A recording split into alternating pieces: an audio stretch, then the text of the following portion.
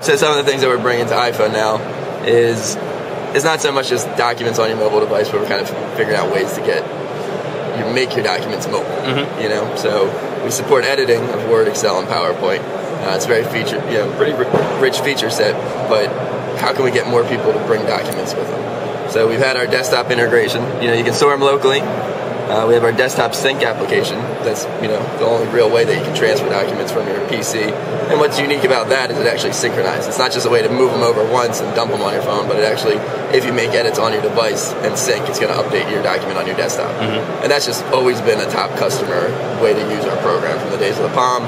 You know, cloud is good, but most users, and especially businesses, store things on their computer and they want to just transfer them over but keep things in sync. Now, is the desktop sync, that's on both Mac and PC? Or is it just PC? No, the desktop sync's Mac and PC. Yeah, okay. So that's also, especially with the iPhone being an Apple product, Mac's a very important platform for us and users. We're doing. How does the Exchange integration work? Does that work with your own Exchange app?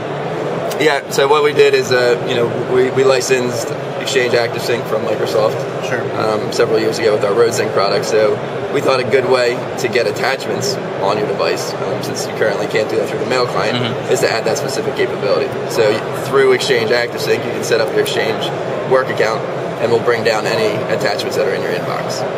Okay, so you don't. It's not a full-on mail client. You look at the inbox for what attachments are there, and if there's something in the inbox with attachment, it'll be listed here. So we kind of complement if you're using stuff. We don't want to duplicate functionality on the Apple platform. Kind of keep it simple, but we did want to give users a way to access their attachments because again, people need to work on it, send and receive files. So this gives them a way to send them through whatever mail account. What's also neat about that, and maybe it goes a little unnoticed, but in the last few weeks, Google's actually rolled Exchange ActiveSync into their Google servers. Right. So now you can enter, m.google.com as your server address in your Exchange section and get access to your Gmail attachments. Can you support multiple Exchange accounts inside Docs2Go? Currently it's one, but that's one of the things that's on our roadmap is how to enhance that, especially now that we've added Google Sync. So so this is huge. Can you talk about the Google Docs here? Sure. Probably this is just a test account. No, it's a test account thing. But, so what we're doing, and we could even probably take it back to the settings and how you set it up, but you can now go in and access the cloud.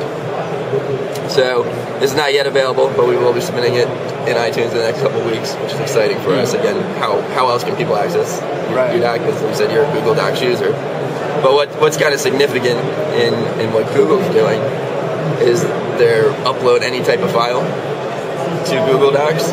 That's right, they just added that functionality. Right, and that's kind of a key turning point for us because one of our strong advantages with our document solution is our intact technology.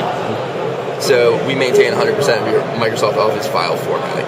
So sometimes when you convert the files into the Google Docs format, you might lose some things in the conversion. But upload your files anywhere, or any type of files, actually gives you the capability to upload a native file in its original, unconverted format, and now we can bring those down to the device. So it's there's a lot of things going on, on all ends, but it's definitely one of our focuses. If you create a document on the iPhone, can you sync it up to Google Docs? I think so. I think you can move them. I'm not 100% sure on creating new docs, but I think that's our plan. I'm not sure if it's implemented quite yet. Right. But then you can do things, if you had starred files and essentially just running through it. I'm not sure folders is, up and running. I think it's just but if you have folders stored on Google Docs, you'll be able to go and browse. If you had items that are starred, that information changes. You can star them on your device. And then the way it works, you'll see here, ones that have the brighter icon have already been downloaded on the device. Now, you can download actual Google Docs, not just stuff that's been uploaded to Google Docs, correct? If I create a doc inside Google Docs, right? So you can use a converted file with a Google Doc format. You can upload and download them. In fact, that's part of any Gmail user is going to be able to do that. And then if you have a Premiere account right now is when you can actually upload native files. Okay.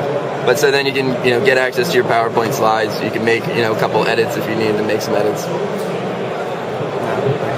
And then that'll all when you close out the document and if you made changes, if you ask you to save your changes, then it'll say, hey, you have a file that you've updated here. There's a sync pending. Do you want to sync now? And it'll prompt you to just automatically sync it back up to the cloud.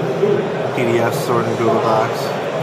Very cool. Yeah, it's any type of file. So it's really just a great way to kind of have remote access to your documents. And what we've done with the PDF portion is we've actually enhanced the native, built-in viewers, kind of added some better page casting, faster rendering, more user options that are requested. They want something a little bit more robust, like go-to or find and things of the sort. Sure.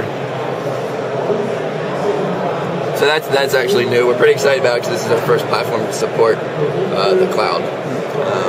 It's big. Everyone's talking about it. We figured Google was a good place to start, but then we'll also be rolling in other accounts down the line. And we'll have options in our product to actually start upselling from our basic version to some of these premium features, so that customers can get discounted pricing if they've already purchased. So it keeps us busy, just trying to make sure we manage our customer requests, but also give them a way to not have to buy both versions of our software when they see some of this new functionality coming to the premium.